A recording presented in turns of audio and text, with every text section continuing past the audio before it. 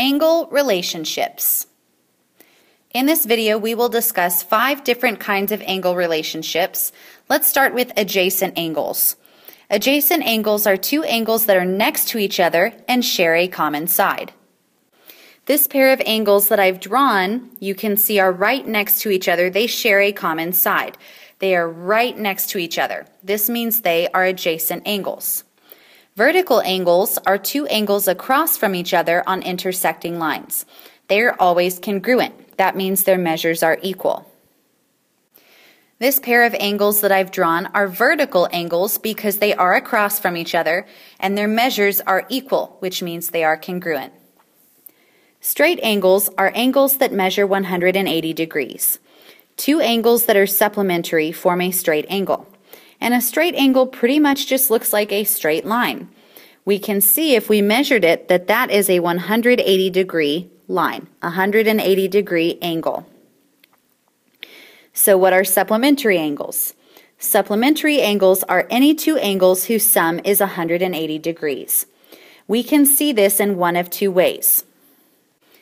The first way is when we have 2 supplementary angles whose sum adds up to 180 degrees, that are also adjacent, meaning they are right next to each other, they share a common side. These 2 angles, 150 degrees and 30 degrees, are supplementary because when we add up the sum of their angles, we get 180. Another way you can see supplementary angles are when they are not adjacent, meaning they are not right next to each other sharing a side, but their sum of their angles still adds up to 180 degrees. So 120 plus 60 equals 180 degrees. So they are both supplementary. Complementary angles are any 2 angles whose sum is 90 degrees. So we, again, can see this in one of 2 ways. We can see this to where those 2 angles are adjacent, meaning they are right next to each other and they share a common side. And when complementary angles are adjacent to each other, they form a corner. But sometimes we'll see 2 complementary angles that are not adjacent. They do not share a common side, but their sum still equals 90. 2 angles with the same degree measure are congruent angles. Vertical angles are congruent angles. We can classify pairs of angles based on their relationship. Classify each pair of angles as adjacent, vertical, supplementary, complementary, or neither. So let's look at this first pair of angles together. Now I notice they are not right next to each other. They do not share a common side, so that means they are not adjacent. So we can cross that off. They're not across from each other when lines intersect, so they're not vertical. Supplementary means that their angles add up to 180 degrees. So let's see what we get when we add up the measure of their angles. So we do get 180 degrees. That means they are supplementary. If they're supplementary, that means they cannot be complementary. And then neither just means that they don't fit any of the descriptions listed above. So the only thing that describes these 2 angles well is supplementary.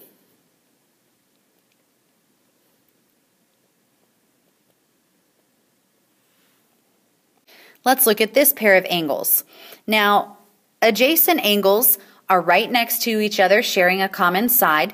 And I do see that these angles are right up next to each other, sharing a common side. So they are adjacent. Vertical angles are across from each other. So they can't be vertical angles because they're not across from each other. They're next to each other. Supplementary means the sum of the angles is 180 degrees. Let's see what the sum of these 2 angles is.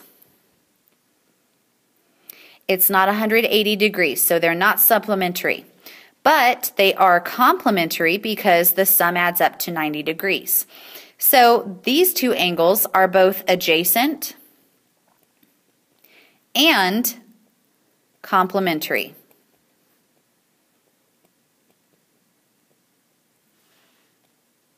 Now I want you to look at this pair of angles and see what you observe about them. Think about what we learned in our notes. Ask yourself the questions I've been asking you on the other problems, and I want you to try this on your own. We'll check again once you press play, so pause to solve and press play to check when you're confident in your answer. So these two angles are complementary because their measures add up to 90 degrees. They're not adjacent because they do not share a common side. They're not vertical because they are not across from each other on intersecting lines. They're not supplementary because they are complementary. And they're not neither because they do fit some of the criteria.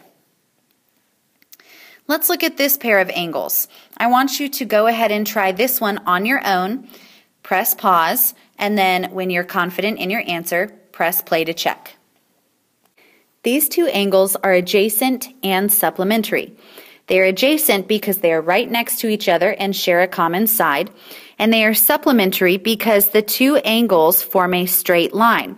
And we talked about this. When you have two supplementary angles, two adjacent angles that form a straight angle, that straight line that is 180 degrees, then they are supplementary angles. Alrighty guys, it's time for you to try some completely on your own. Number 5 I would like for you to do on your own, and we will check in class tomorrow. As well as number 6, do on your own, and we will check with our groups in class. But the fun's not over. You can write and solve an equation to find the missing measure if there is a missing measure in your angles. So let's look at number 7. It says write and solve an equation to determine the value of x in each figure. So we look at the angles in the figure. I notice that these two angles are adjacent. They are next to each other, and that they form a straight line, meaning they form a straight angle. And I know from the front of my notes that a straight angle has a 180 degree measure. So these two angles, when we add them up together, equal 180 degrees. So all I have to write for my equation is x plus 49 equals 180. Now we need to solve the equation, and it's exactly the same as solving all the other equations we've done. I want to get the x by itself on one side, which means I need to get rid of plus 49. So I'm going to subtract 49 on both sides to keep it balanced. Well, x plus 49 minus 49 is just x. So x equals whatever 180 minus 49 is. And that, my friends, is 131 degrees. So x is 131 degrees. Let's try this next one. Now, again, we have to write and solve an equation to determine the value of x, so we need to make some observations. I notice that when these two angles come together, they form a corner. That means they are complementary, and that means they add up to 90 degrees. They are also adjacent angles right next to each other, so these two adjacent angles that form a corner are complementary, meaning their sum will be 90. So that is x plus 22 equals 90.